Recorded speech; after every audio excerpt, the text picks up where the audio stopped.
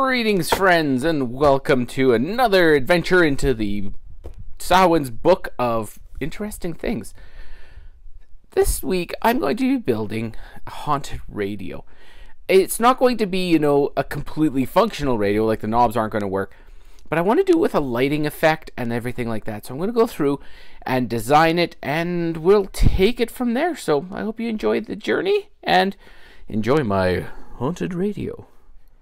Now we're going to be getting into cutting all the wood down for this. This shell is absolute overkill for this, but using EVA foam, I'm finding that it likes to sag, so I'm putting in a really good superstructure underneath this. So what you're going to need is, as per the template down below, you're going to need 4 of these arch pieces. I did these on the bandsaw. They can be done on the jigsaw, but it will be a pretty tough grind, but you can do it. Then you're going to need 4 of these, which are the 4.5 inches, and this is 8 inches. And now we're going to be going through and starting to assemble these into sets where the goes like this, and this all comes out of a single 2x4 that's ripped to 1 inch wide. And when you do this, you just want to make sure that, like my table saw blade for some reason was off kilter this time, I'm going to make sure that everything lines up to the outside. And then once we've got this assembled, we'll talk about how everything goes here. So I'll be back once I got these frames assembled. Alrighty, we're going to go assemble this thing as I discussed before. These horizontal ones, make sure that they lie flat. We need to make sure that this part on the front is as open as possible. You want to nail it together. Wood glue will hold this whole thing together. You're not dealing with a load-bearing member here. And you could use finishing nails to kind of give it some extra strength. I used some brad nails that just gave it that a little bit extra more je ne sais quoi. Now, we're going to be covering this thing in EVA foam. You can cover this in, say, a masonite or a stone board and use a scroll saw to cut all this out. This is a base. I'm doing this out of EVA foam to kind of leave it as accessible as possible. After I go and cut these huge angles and telling you to use a jigsaw, and you do as I say, not as I do. So now using your, this is 3/8 inch, actually I think this is 1/2 inch EVA foam. Just make sure you know what you're doing here. You're going to set it down, trace around the outside because we need to get that there. Okay.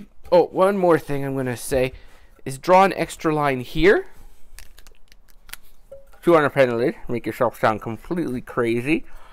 I'm just going to draw a line there. Oops. And what that does is it makes sure that you know where this board is. So when you get the template, which is here, you want to make sure that you sit slightly above that. So the foam that we're going to be putting on the inside here has landing on the actual front template, which I didn't do. And I'm telling you to do it now so you don't have to make the same mistake that I did. Now suddenly you look at this and go, what the heck, Samhain? Where did that come from? Template down below, print out, stick together, cut out, paste on cardboard, do all this, and then you'll have this beautiful template ready to go. You don't have to put it onto the cardboard, but this is a pretty intricate little design. You don't want to screw around with it too much. And then all you're going to do is you're going to line it up, mark your centers here and up there, put this on at the center, and then just pretty much trace through. Now, up here, there's going to be the video on how to do foam, wood foam texture out of EVA foam. We're going to do this straightforward. Oh, magic. Oh, look at that. It's all done. Yay. This is a little bit more in-depth than that one up there. Watch that if you don't know how to do this, and then I'm going to just bring you up to speed on this one. So when I put this all down, I traced out the template, and I did all the main wood grain, a rough wood grain right off the bat.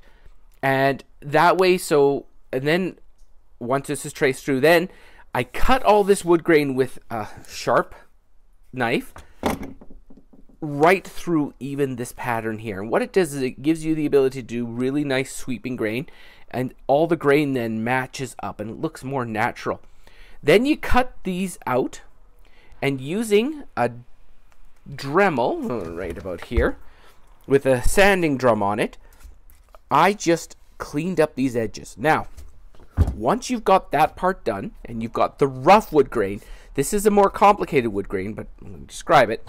Once you've got it all done, you're going to use a heat gun, and you're going to heat the surface of this EVA foam. What it does is it causes the surface to seal, and it causes all of these cracks to open up. Once you've got that done and the cracks are opened up to the point that you are happy, it doesn't exactly sound G-rated, you're going to have it looking pretty good. Then, once you're finished, take this knife again, and you're going to go through, and in some of the extra areas, you're going to do some more cuts, and then you're going to hit it with the heat gun again. And what you end up having is you have 2 tiers of different levels of cracks. It looks really good. This will get you your front faceplate. Then you're going to do another one. You don't have to be as textured on this one because most of the time the backs face away. This one will take longer. This will be the back plate. And then we're going to be doing 2 sides. And the sides are pretty straightforward, as you're just going to have the material come down and you're going to make it match up to here. Based on the fact that we're using, you know, these EVA foam mats, you might not have the distance. Let's actually find out real quick. If in a single EVA foam mat, you're going, oh, you will have the distance that you need in a mat to do the sides as well. So everything comes out of a mat. It's like I planned on it. Exactly. I'll be back after I get the rest of these all done, and we're going to start talking about how we do the back of this and everything like that. See you in a few. Welcome back after 15,000 individual cuts with a razor blade to make wood texture out of EVA foam. So if you are here, you've done one of these. There's more to be done on this one, but we need to have the majority of it textured. And now these sides here.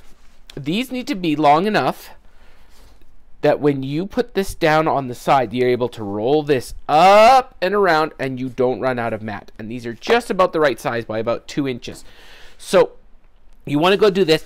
Now, to get your width on this, you will need to take your actual base, and depending on the width of your actual foam mats, what you want to do is, look at that, I got my bad ruler. You'll take this and then you'll add the width of 2 of those mats to it. And in my case, these are 1/2 inch, so it'll go to the 9 inches. So these are actually 9-inch cut mats. Look at that. How beautiful. A little bit off. It shrinks a bit when you heat gun it. So does that sound like a good excuse? Yeah, it should be close enough to 9 inches. Regardless, it's 9 inches. It does not have to be perfect, because when all this goes onto here, we're going to be building corner trim that covers that edge. So it just needs to be as close as possible to make life that little bit easier. Now, right away, we're going to go and paint these brown to get a base coat on them. And once the base coat is done, I'll be back and we'll start talking about how we assemble this. But you need a base coat on these because the next steps, you won't be able to paint them after. See you after these are painted. Now at this stage, everything should be painted like this. We just need a base coat because we're going to be doing some work with the plastic here. And the back, this is called Samhain thinking ahead but not thinking ahead and screwing up. So it happens to us all. I had gone through and I had this box, and what I was going to do is I was going to make this a cutout so this could be removed to insert the speaker for the actual radio. Except I cut it at an angle from the back. What a screw up that was. I had to re-glue this in and change my plan. If you do this, you can do this. Just make sure you angle it from this side, not the other side. Good gosh. We all make mistakes. Now, we're going to be moving on to what we're going to do with the radio here itself and the lighting in it. Now, this is just your run-of-the-mill kaleidoscope bulb. This one's white. You can use different colors. I'm going to suggest white because we're going to be doing some painting on the plastic to make this all work together. So we're just going to get this out of the way. Now, the plastic here, this is going to be up to you. If you don't want to use plastic, you can always use this foam here. You can see I thought about doing it here. It's already on the template. And how to do that is you pretty much just lie this down onto your material, like blah, and you draw your line out on the inside edge here. That way you've got your exact size. Whatever material you want to use for this, you can. plexi, foam. Foam might not be as good this time because of how the color works on it, and if that's all you have, that will work completely fine as well. Now this is a pretty unique piece of plastic, and you will see that how it's reacting when you look through it. This is a Fresnel lens from an old TV. Whenever I see these things up at my local dump, I'll go in there and I'll salvage out this piece of plastic. It takes about 5 minutes of ape-like stature to go rip it out, but this stuff is wild, and it's so useful because you can see that at a certain distance it becomes completely opaque. We cut this out to shape, and this is going to be our diffusion lens for the light, and you can see the effect that it has immediately on that light in behind. A, you can't see it, and B, it adds all sorts of wild diffusion. I love this stuff. You might not be able to get this. I think you can actually order Fresnel lenses now. But if you do have the ability, or you have an old TV, LCD, or projection, you should be able to find one of these lenses in it. Anyways, so now what we're going to do is we're going to be placing this lens into place. I can't do this with one hand, so you have to apologize. You're going to put this up, and you're going to mark on the front one little tiny stripe to know where this thing registers to. Then you're going to flip it over. You're going to lie it down like so, and you'll have a mark that you'll see through, and what you do is you'll just put it on. Now, if you're using a Fresnel lens, one side is going to have a definite texture. Look at that, all scratches I just put onto it, doesn't matter.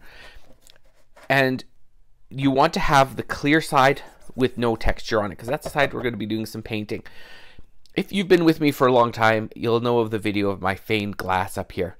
We're doing something similar. We're just going to use a pen.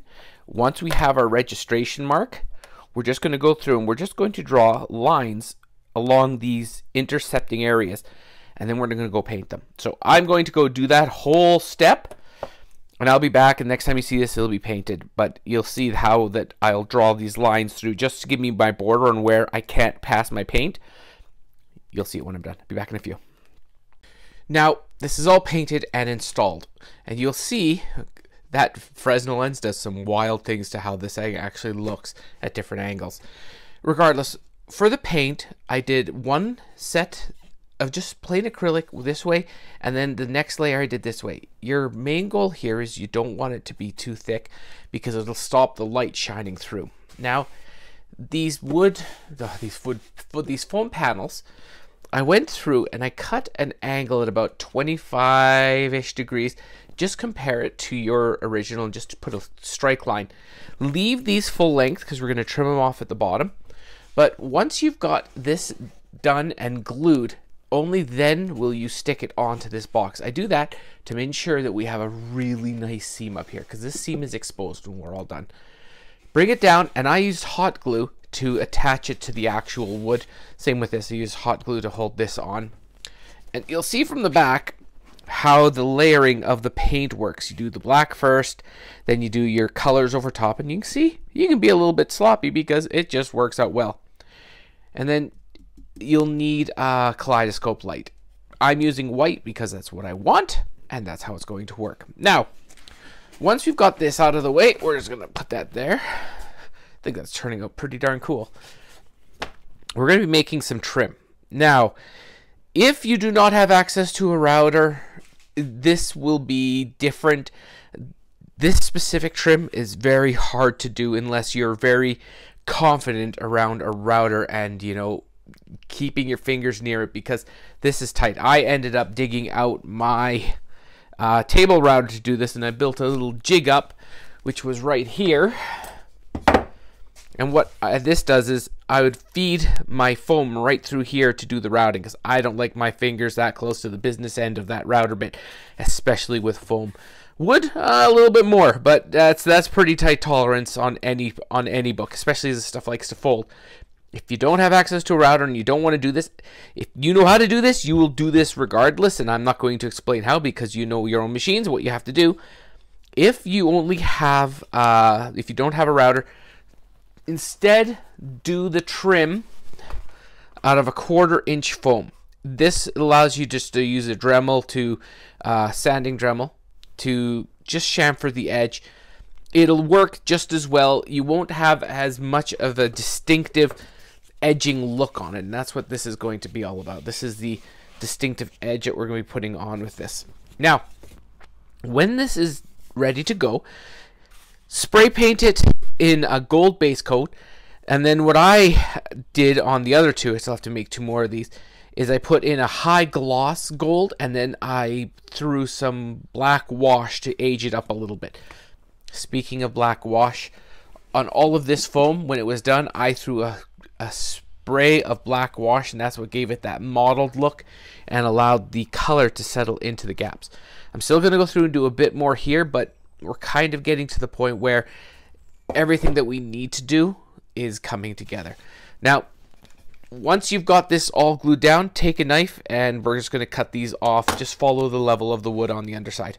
Anyways, I'll be back once I get some of this trim on, and we'll keep on talking about what we're doing. See you in a few. All right, a quick note on the back here. This is just landscape mesh or vent mesh, whatever the heck it is. And this is landscape fabric. You put the mesh down first, and then you're going to put the fabric over top. You can skip the mesh step and just go straight to the fabric if you want. But you'll see here how this is all hot glued on, and that is a hard thing to hot glue because it's so tight and it wants to pop back out. So what I normally do is, you be careful with this, is I put the hot glue down, and then using a silicone baking mat, I lay it over top and I push the mat down over top of my hot glue. And what it does is it mushes it into place, holds everything beautifully without burning my hands, and then the hot glue doesn't stick to the silicone mat. Anyways, I'm going to go get this finished, and I'll see you in a few. All right, we are a lot further along than I had initially intended. A segment that I thought I recorded, I didn't. So I'm going to do a little bit of catch up here to bring you up to pace with where we are. Now, the last time we left off, I was talking about this trim.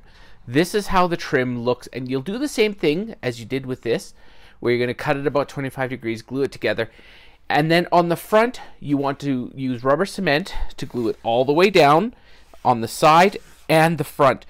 This needs to be solid so it sticks all together. Now, on the back, a little bit different. Okay, I got a bit of blue I got to fix. On the back, you want to only glue this part here. And what that means is it leaves this free. So you'll push it up inside, and then what I did is, using 2 screws, I secured this in place. Oh, and you can also see there the mesh, how it's all done with the landscape fabric in behind. It actually looks like speaker. This is so if you need to do any work, or if this bulb breaks, because, you know, heaven forbid one of those things goes on me. I've had that multiple times. You can pull out these 2 screws and this whole back panel comes off to give you access to the internals, which you can get access to here anyway. It just makes it a lot easier.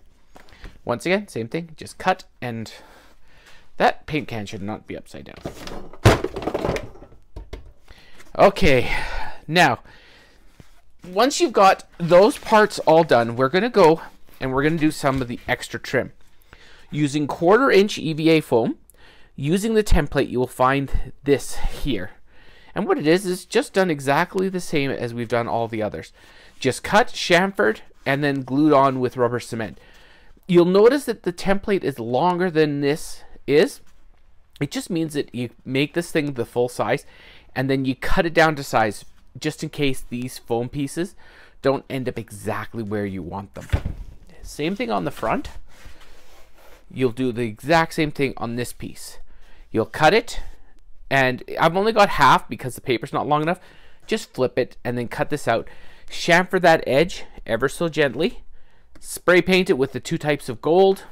Shoot it with black wash, and done. Now here you'll get this. This is also on the template, but I'm going to be doing a gradient out so it looks a little bit more realistic. It looks pretty cool anyways. Same with this. You'll just cut out this out of foam, sand it down, paint it. This here, put tape. I use packing tape to cover it on both sides. It makes it look reflective and protects it, so when you go to glue it down, it doesn't have a big problem. But anyways, this will bring it to the stage that I'm bringing it to. You can change this up if you want. You want to make this into speaker openings, you can. If you want to put dials on it, you can. I just wanted a more simple version that looks like a radio, and somebody said, why doesn't it have any tuning knobs? I said, because it's haunted. It chooses what you listen to.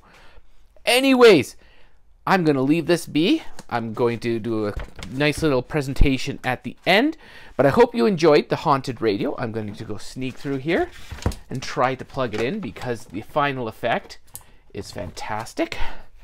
There we go. Oh, fantastic. So, thank you so much for hanging out, everybody. Big thanks to all my subscribers and my viewers. You guys, you know, you allow me to keep on doing stuff like this. A real big thanks to my patrons who send me a little bit each month to help me along the way. If you like the video, please like and subscribe. It helps a ton of getting it out to the interwebs and the logarithms and all that stuff. Sometimes I just simply don't have the patience for it, which is kind of a detriment to me. Regardless, hope you enjoyed the haunted radio. And, oh, I just realized something. How do you make this thing into a radio? Take a Bluetooth speaker and you stick it underneath.